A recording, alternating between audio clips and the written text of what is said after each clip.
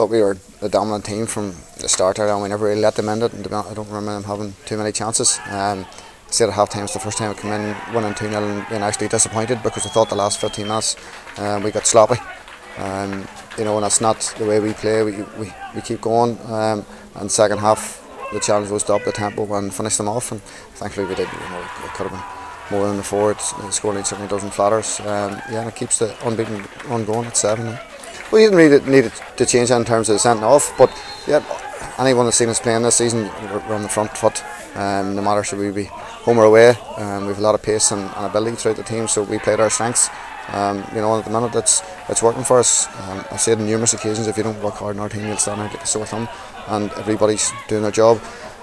They were gutted with the manner of the equaliser last week, and I told them last week, look, it's football for you just need to get over it and carry that disappointment into this week, and thankfully they did that, and it was a terrific performance.